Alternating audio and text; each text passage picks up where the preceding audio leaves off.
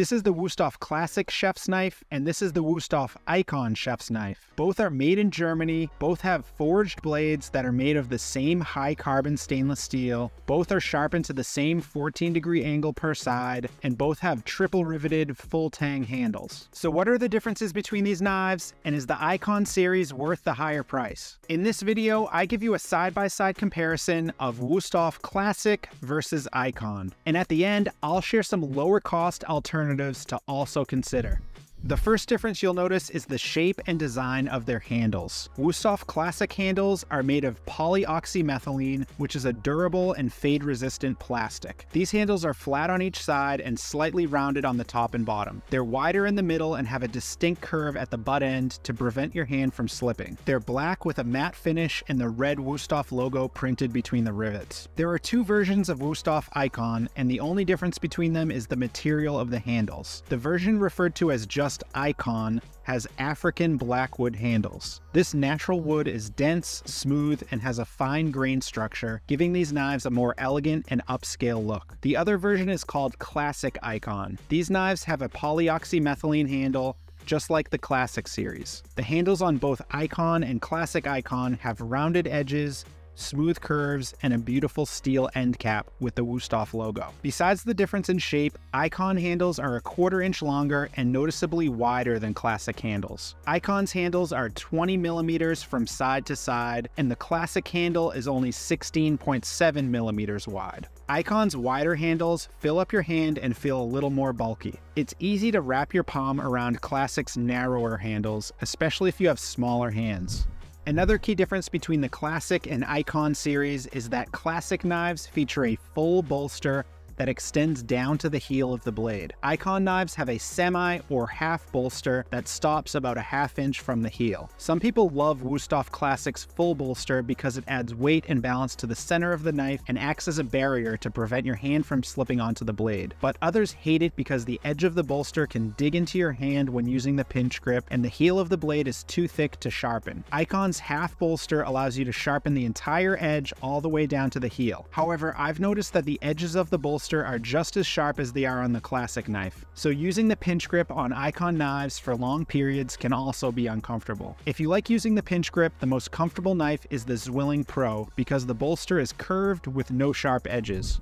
Ikon knives are heavier than Classic. For example, the Ikon 8-inch chef's knife weighs 9.9 ounces, and the Classic 8-inch chef's knife weighs 9.2 ounces. Due to Ikon's longer and wider handle and steel end cap, this knife is back heavy, or handle heavy. The balance point is about 1 inch behind the blade. If you're used to a blade heavy or center balanced knife, this knife can feel awkward at first and take a while to get used to. The balance point of Classic knives is right in the center. To me, this feels more comfortable and easier to control.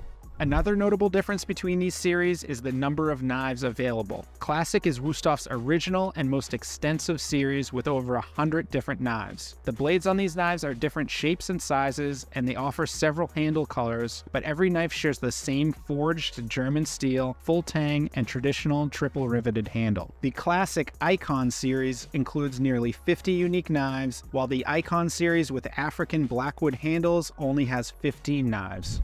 The Classic series is more affordable than both Ikon and Classic Ikon. For example, the Classic 8-inch chef's knife is currently listed for $170 on Wusthof.com. The Classic Ikon is $200, and because of its natural wood handles, the Ikon 8-inch chef's knife costs $285. So are Wusthof Ikon knives worth the higher price?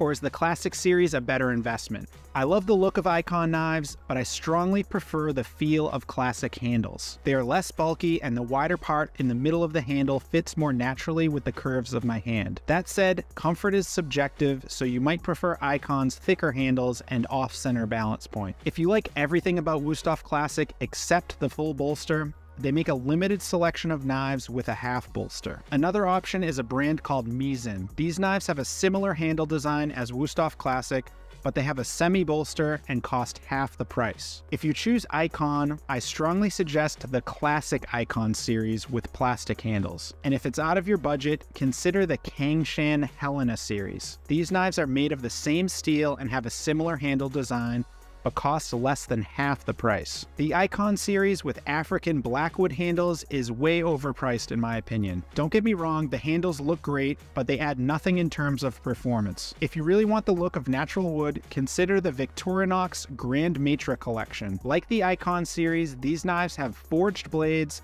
half bolsters, and beautiful natural wood handles that curve down towards the butt end. With these knives, you get the high-end look of Ikon, but at a cost more in line with Classic Ikon and Classic.